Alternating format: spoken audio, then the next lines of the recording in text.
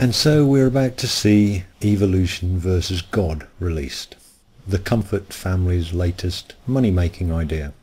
Ray Comfort has long been exposed as a liar, thief, deceiver, video editor, plagiarist, whatever you want to call it. A very dishonest man. That would make him a hypocrite if he believed in God and Jesus, but he doesn't believe a thing he says. Ray Comfort is a salesman, and he has teamed up with an actor, and the two of them play their parts to fool sincere believers into funding their lifestyles. What is it that Jesus said regarding rich men entering heaven?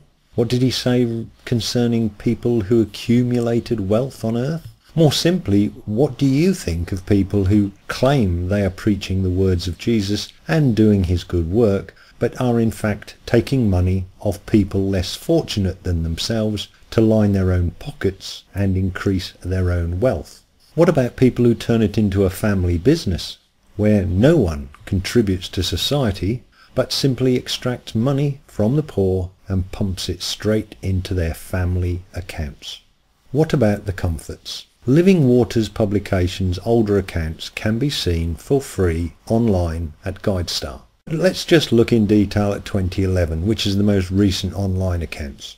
Total income? Hell, all that money going into a church must be doing some great work as it's redistributed to the poor and needy, don't you think? Salaries, etc.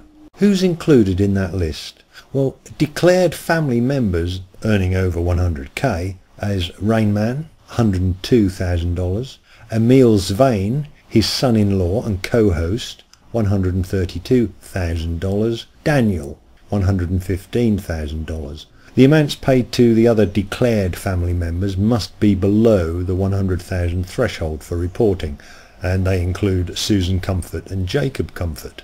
Now, Camrolio Productions is Kirk Cameron's acting fees of $140,000. Kirk Cameron has a reported wealth of $20 million. That might be exaggerated, it probably is, but so is any claim of Kirk's that he has been saved by Jesus. Cameron could never work another day in his life, live off the interest of his investments and preach the gospel for free. But he would rather extract money from Ray's followers to increase his bank balance further. He will not be getting into heaven anytime soon. What else do we know? We know that the total compensation to disqualified people is $1.2 million. So let us tot up the pay of the master. Compensation of key employees, $427,000. Compensation to disqualified persons, $1.2 million. Other employee benefits, $169,000. Payroll taxes, $133,000. Travel, $136,000. And don't forget Kirk's $140,000. Grand total, $2,210,717. That's right.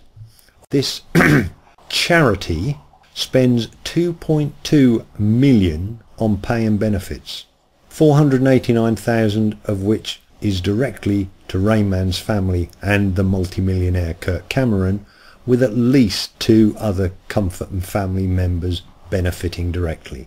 But so what? It's a charity. So what about the good work it does? Well, I leave it as an exercise for you to hunt through the accounts to see if you can find any sizable charitable work this organisation is doing. Ray Comfort is a proven liar, plagiarist, evidence manipulator and hypocrite. He doesn't believe a word of what he preaches. If he did, he would be quaking in his shoes. And nor does Kirk Cameron. But they both pray fervently that you keep believing, so that they can continue in the pay of the master.